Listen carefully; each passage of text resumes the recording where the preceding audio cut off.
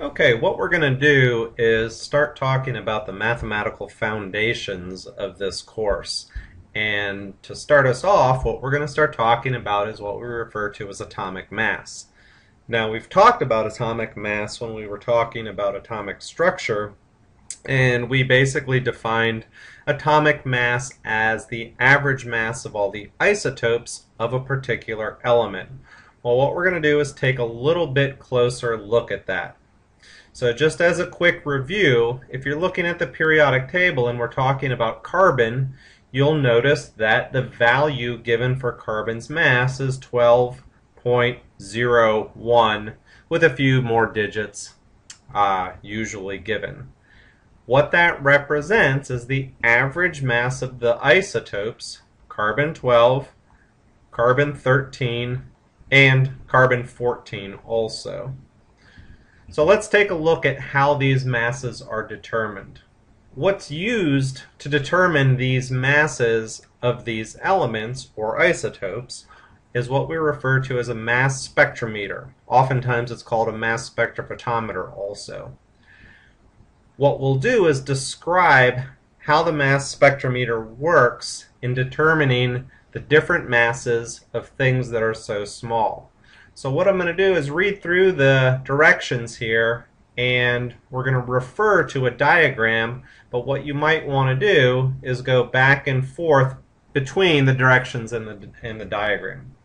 Okay, first of all, what happens is an atom or a molecule is passed through a beam of high-speed electrons. As this atom moves through this beam, the beam knocks the electrons off of the atom. So then what happens as this atom passes through the beam knocks electrons off of the atom. So if you're taking away the electrons, which are negative, what's going to be left over is a positive ion.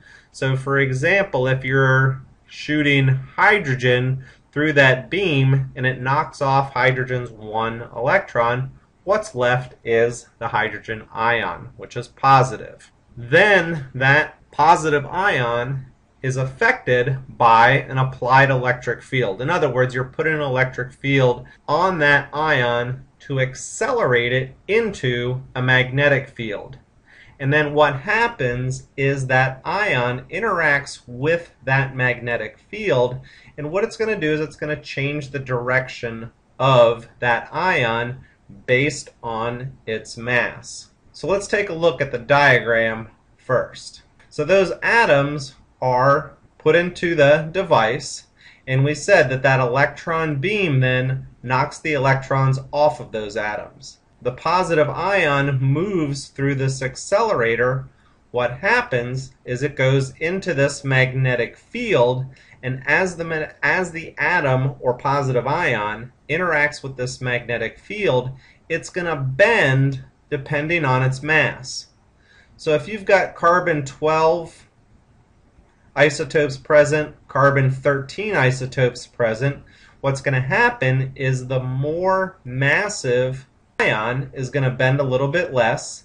The less massive ion will be affected more by that magnetic field, and it'll bend a little bit more. So what we end up having is this data that tells us relative masses of these ions. So for example, what we do is use carbon-12 as the standard. In other words, you put element carbon through the mass spectrometer and you assume that the carbon-12 isotopes are the standard. So what we do is we assign a value of 12 atomic mass units to carbon-12. All of the other elements are then based on that standard. So if we go back to our mass spectrometer, let's say this dot here represents carbon-12 and this dot here represents carbon-13. What you can do is you take the relative masses, so let's say you have carbon-12 and you're comparing it to carbon-13, you might get a value of whatever, 1.03 or 1.03 or 1.0, whatever the value comes out to be. So what that means is you would take carbon-12 Then 1.03 times carbon-12 would be the mass of carbon-13. And its mass might come out to be 13.153. So in other words, you take the value carbon-12, multiply it by that factor, and then you get the mass of carbon-13. If you had a sample of magnesium, you would put the magnesium atom through this, you would get some sort of value, and then you would compare the mass of the magnesium to carbon-12, and you would get a number that's equal to roughly 2 point something. So carbon-12 is 12. The magnesium would then be 24 point whatever. So you would determine the mass of the isotopes of magnesium based on your data for carbon-12. So if you were actually looking at this data, it would look something like this. For example, let's say you put a sample in the mass spectrometer. What it would say here is that 91% of your sample has a mass of 20, 0.3% of your sample has a mass of 21, and 9% of your sample has a mass of 22.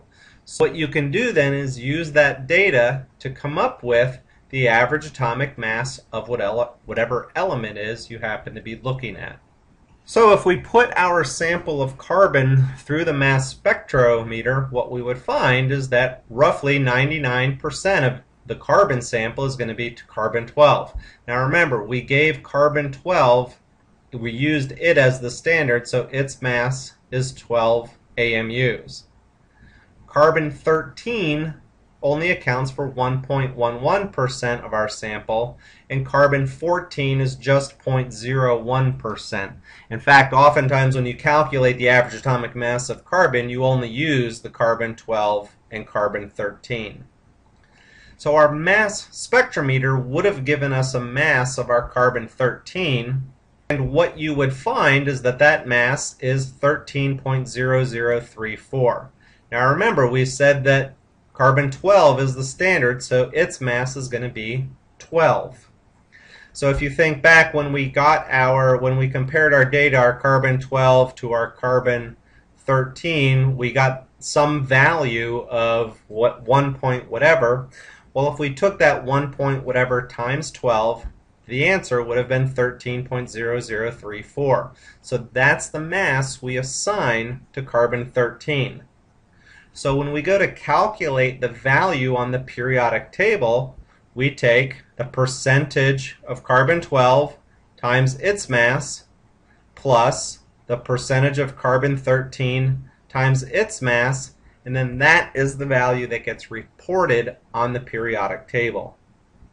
So when you're calculating average atomic mass, you'll see masses of, say, carbon-13 given as that value.